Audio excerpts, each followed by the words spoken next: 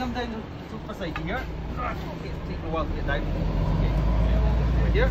Now, what we've done is taken a big blanket, we've pleated it at the back, and we cover up Rewa's. Sorry, no offence. Not that we don't like you. Sure, you're a lovely person, but we just have to hide you for a moment or two. Right. We then take the belt and belt in the middle. Still there? Okay. Right, could you belt this in so it's reasonably tight, but not so tight you can't breathe? Because being able to breathe, I'm told, is an important thing. Because that's 100% of people have died from lack of breathing. There we go. Okay. What I'd like to do is stand up, please. Do you want a hand? You alright? Young people, they don't need help, Bob. Nails. Okay. As you can see, she's wearing a dress, right? Now, you're a girl, so you're allowed to wear a dress, okay? But in Scotland, if you're a boy wearing a dress, people laugh at you, right? So what we have to do is we have to get rid of some of the excess material at the front. Because if you're trying to climb up a hill just now, there's a reasonably high chance you'd stand on the front of your kilt, and that would be problematic.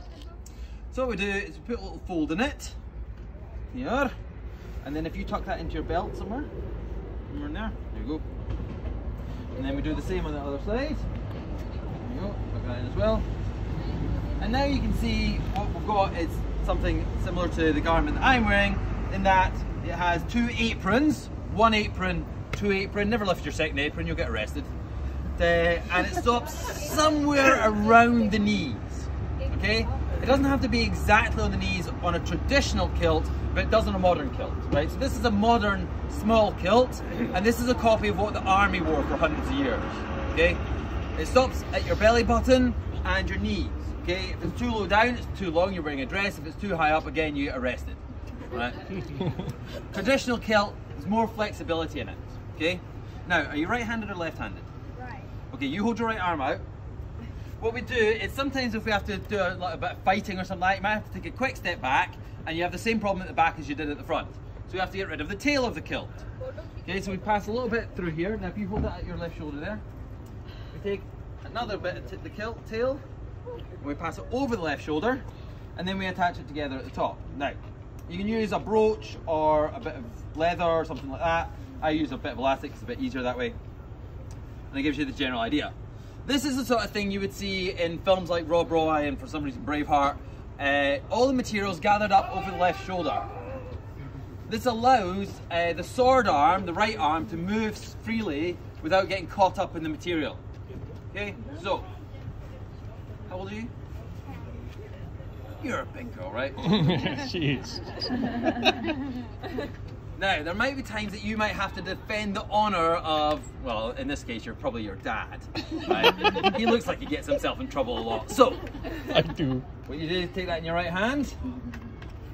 Yeah. Whoa. Oh, yeah. Feels good, right?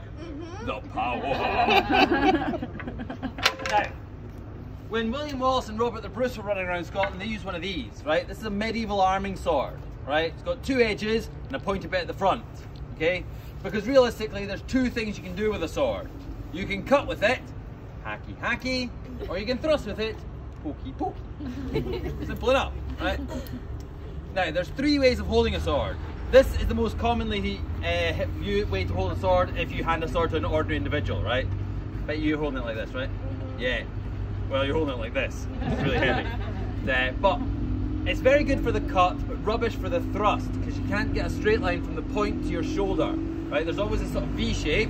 What happens is, you hit them, and instead of it going into them, it slides up the front, right?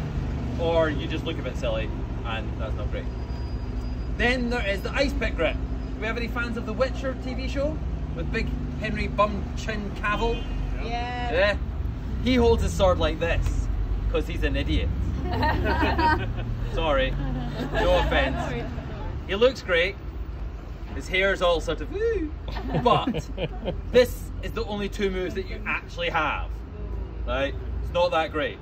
I mean, kind of looks like you go this, but now do you trust me? Full. No. Right.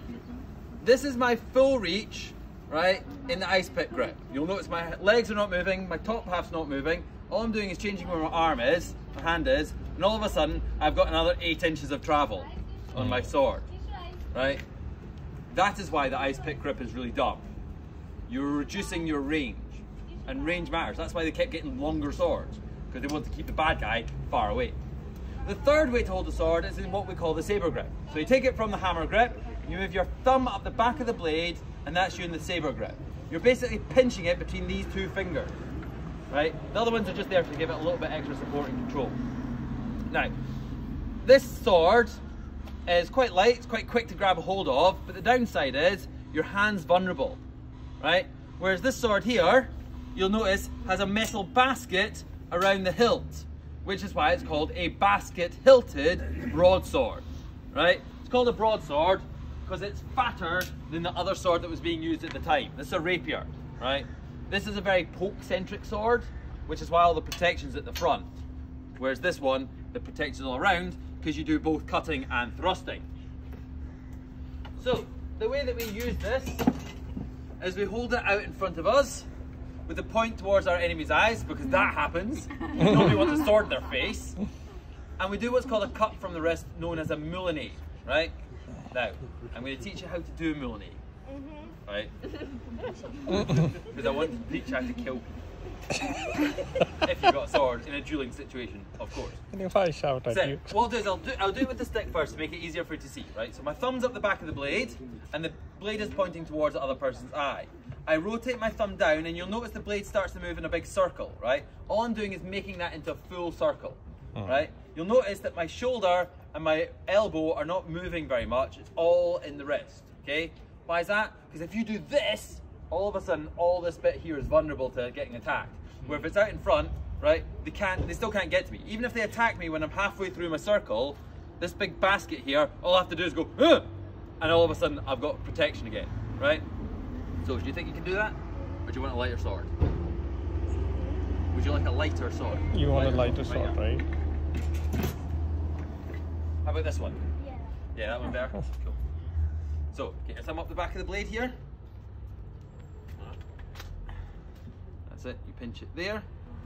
Okay, we start here, right?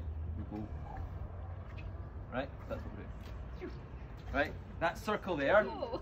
Yes. When you get it good, right? That cut there will cut somebody from the top of their head to their sternum, down here, in one slice. You don't need big two-handed battle axes to cause havoc in Scotland. One of these is plenty good enough. Now, the Scots are not always fighting duels for the honours of dads, okay? Sometimes we fight against other Highlanders, and we take one of these with us. This is called a targe, right? It's a small wooden shield covered in leather, brass studs, 2 straps on the back. This one is an extra one for carrying it. What we do is we pass our hand through one strap and then hold on to the second one, right? It means if you drop your strap, it's still there. You can swing it about the place until you get yourself protected again, right? You want to carry this? It's on your left arm. There you go. There we go. Yeah, everything suddenly gets a bit heavier. Everybody in the Highlands carried one of these, probably most of Scotland as well. This is called a dirk, right? It's a little stabby blade. You're not going to get this one because it's actually sharp, right? Or mostly sharp. It was very often seen point down in the left hand. Okay, 2 good reasons for that. It means if somebody gets too close to your shield, with the blade tip sticks out the bottom, you can maybe poke with it. You're back, I'll come to you in a minute, mate. Right? It also means if you drop or break your main sword, you don't have to sort of look around for your knife, which might be flapping about. It's right in your hand. You learned how to clap really early in life, didn't you? Because getting your left hand to your right hand's dead easy, right? So all you do is you go stab him in the face, right? Take his sword, he doesn't need it anymore.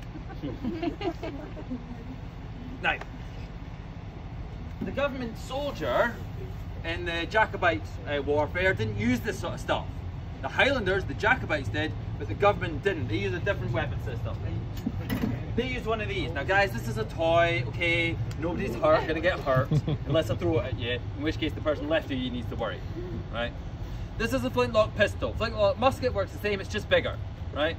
To load this, you go into your pouch, take out a cartridge. It's just a bit of wax paper with black powder at the bottom and a lead ball at the top. You put the lead ball into your mouth, you bite down it and you tear it off. So where we get the English phrase, to bite the bullet, something that's unpleasant but necessary. Take a little bit of your black powder, put it into your pan, you've now primed your pan.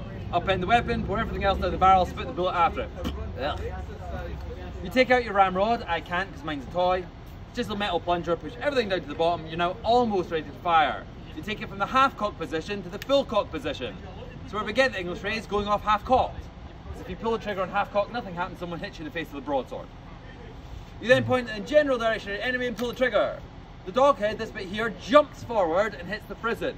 The little bit of flint in the dog head causes a spark. Spark lands in the pan, you get a flash in the pan. The fire travels through a small hole in the barrel called the touch hole and ignites the main powder. The main powder explodes. The rapid expansion of gas, which is what an explosion is, pushes the lead ball over there towards your enemy. And I do mean over there towards your enemy, right? These are not accurate weapons, guys, right? A flintlock musket, so the bigger version, was lethal at 300 meters. It was accurate at 50.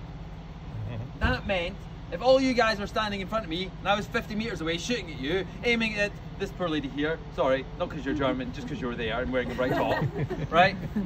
One of you guys was in trouble. Probably not you.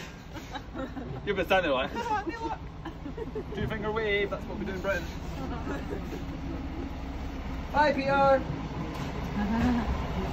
I like Peter, he's fun.